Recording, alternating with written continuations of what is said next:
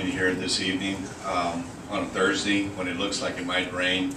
I believe that I am one of the luckiest people in the whole world, having wonderful compadres, wonderful in-laws that I have, not only Blanca, but Bonnie and Hector, who are here with me today, who have dedicated their time to this campaign.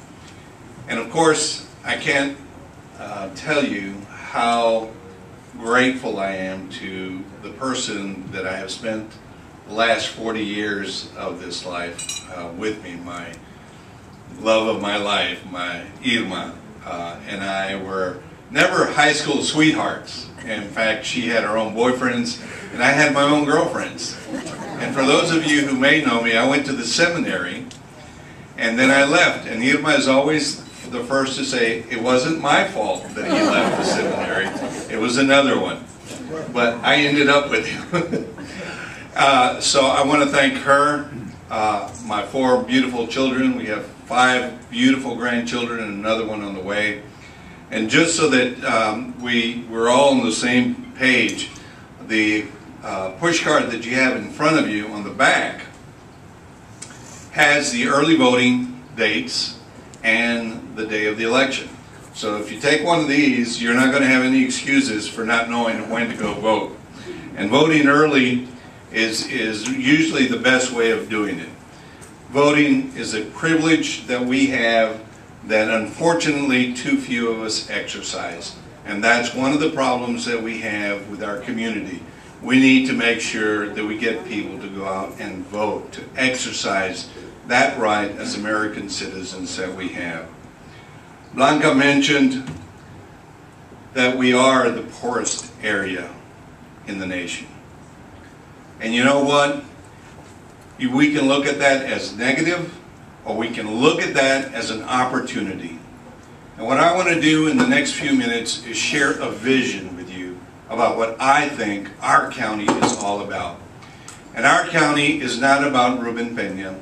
It's not about elected officials. It's about people like you.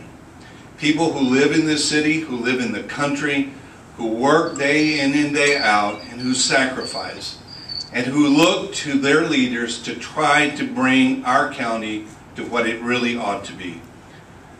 Our vision of this county is one in which we need to make sure that we look to the future for economic development, for jobs, for children who are now being educated, for children who are dropping out. We need to partner with our colleges, our universities, our technical schools, to bring them together to forge a partnership so that we can have great jobs for people who can earn a living wage. That's one of the things that a county judge should be doing, is bringing these things together and seeing what the vision of the future should be in Cameron County. Irma and I were very fortunate the other night. We were at a social event. We were at a dance, a New Year's dance for our church. And Irma and I weren't really going to go. We were going to stay home, and like we always do, we spend it quietly. We just, I usually cook something, and you know, I fall asleep real early these days, but she said, no, you know what, we ought to go and support our church. So we went, and we bought tickets at the last minute, so we didn't have a reserved table. We just sat with some people, and we didn't know them, and we started talking to them. There was a young man in his mid-20s, maybe late 20s, graduated from Pena, is now a draftsman with Amphels, and is working to get an engineering degree. His fiance is at Texas A&M, also from Brownsville, also a Pena graduate, and she's studying to go to medical school. This is our future. These are the people that we need to bring into our system. These are the young men and women who are going to make Cameron County no longer the poorest, but the richest county in our country. And that's how we start.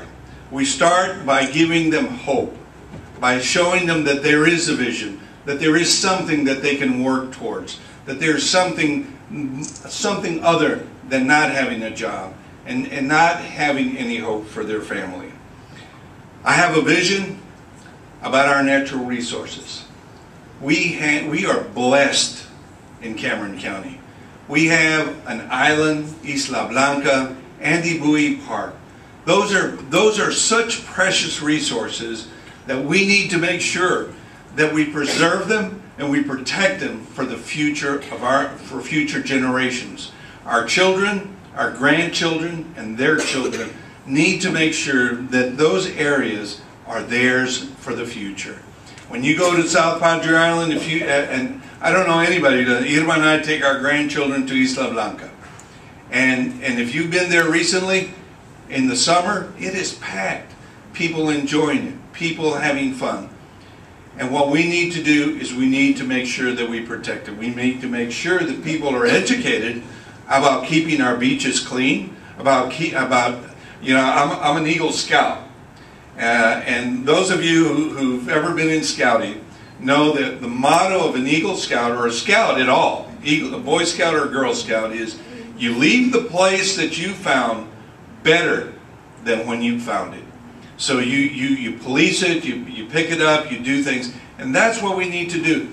Andy Buoy Park instituted, I don't take any credit for it, but I had mentioned it long ago to the commissioners. Get a bag and have an entrance fee, but if the bag is brought back full of trash, then you return the fee. And that's an idea that is in a lot of places in our country. It's not unique to us, but you know what? It works.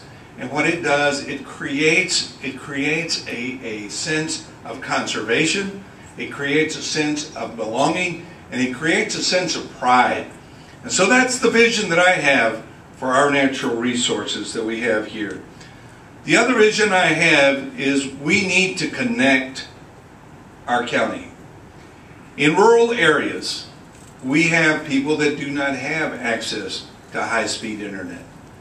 Children and adults cannot connect to the internet. And why is that important? Because anybody that lives in a city, has Time Warner or has AT&T or has some kind of, can access that internet. You can do all kinds of educational things. You can pay your bills, you can entertain, you can do educational things.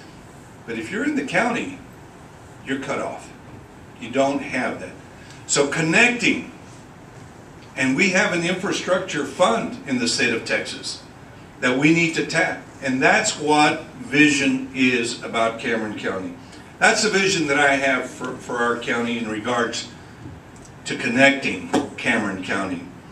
I also have a vision for safety and protection. Anybody that lives in the county has two sources of protection: our sheriff's department and our constables.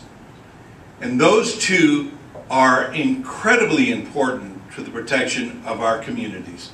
We need to make sure that they have the resources, but not only the resources, but the communication, because many times our residents in the rural areas need help immediately.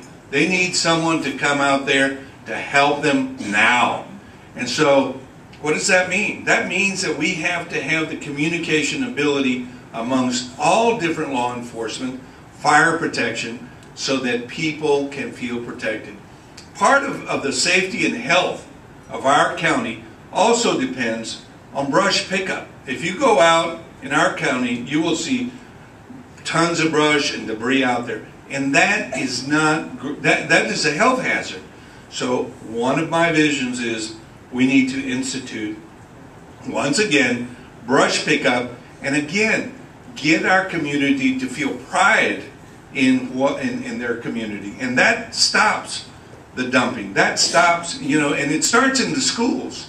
If we get into our schools and educate our children, they'll tell their parents, we can't do that. We can't throw that mattress out there. We can't dump that trash out there. We need to take it, because the county and the cities have sites that are in fact available for us. So that's the other vision I have for our county. Finally, I have a vision of this county where our government is open and transparent, where you as citizens are being able to access information at any time at anywhere. As a lawyer, I'm a firm believer in the Constitution of this country. I believe that the informed citizen is the greatest protection against tyranny. And if you need a budget, if you need an open records request, if you need something from your government, you should not have to wait for an Attorney General's opinion. You should not have to wait for some kind of excuse. You should be able to get it. You know why? Because government should not be hiding anything from us. Government should be part of who we are. Because you know what? You are the government. It's not the elected officials. It's you, the people, that are the government. That's my vision for our county. One of the things that I firmly believe in, my wife is, Irma is not only my partner, but she's also telling me when I go too long. And I tend to go too long as a lawyer. So when you start seeing her doing this, that means I need to start shutting it down. One of the things that I firmly believe in, though, is elected officials need to listen. We need to stop and being self-important and listen to the people who have elected us. And that is so crucial because once we listen, then we have the input, then we have the analysis of where we go next. And we ought not to be doing it in isolation as a county judge or a select a group of people. That's not the way government functions. I anticipate having meetings, open meetings in all of our communities, in all our rural areas, so that we can have that kind of communication, that kind of input into county government. So communities in Santa Maria, Santa Rosa, Los Fresnos, La Feria, along the Ranchito, Bluetown, all these areas that have been neglected, forgotten, that you don't hear from them. I'm going to go there. I want to hear what they have to say. And the other thing is we need to have our meetings when the people can attend. Not at 8:30 in the morning when only those of us who are retired are going to be able to attend. We need to make it open to the entire public. Yeah. This vision is not mine alone. It's our vision. And only we can do it together. This endeavor, my run for county judge, cannot fail. It must not fail. It will not fail. Because with you, we will be able to overcome. Thank you. God bless. Enjoy.